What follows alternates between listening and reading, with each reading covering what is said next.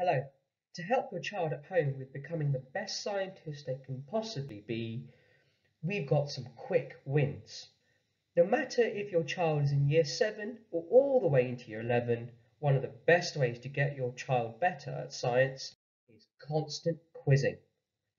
Ask them to show you their EduCake account, and they should come to a page that looks like this.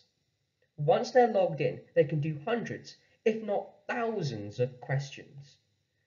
Make sure that your child has their Caboodle login.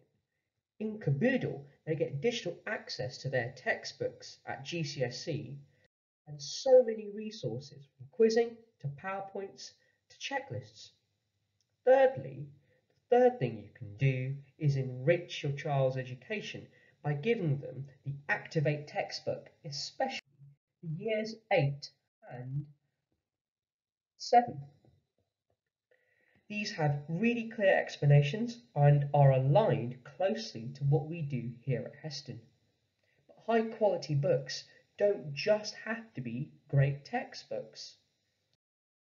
The Why Don't series by New Scientist tackles hundreds of interesting questions, and this is suitable for year 7 all the way up to year 11.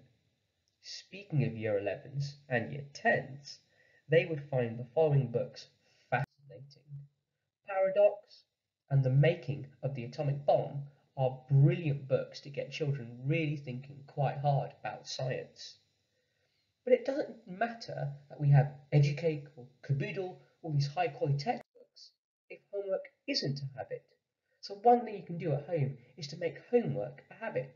Ask your child, can I see your diary? Can I see your planner? Can I see what homework you've got today? The next thing you can do to really push it and make your child brilliant is to go to brilliant.org. Here, they've got loads of interactive challenges and great things to explore. This will be far better than any PlayStation.